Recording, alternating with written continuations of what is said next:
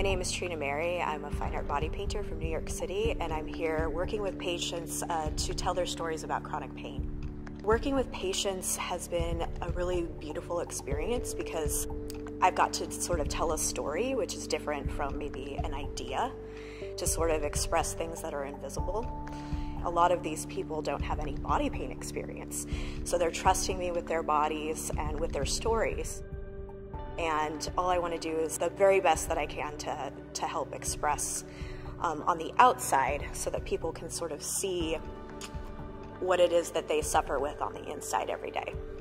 I know that this is deeply personal for them, and so I feel honored for the opportunity to work alongside them. This is like such a beautiful shared narrative experience.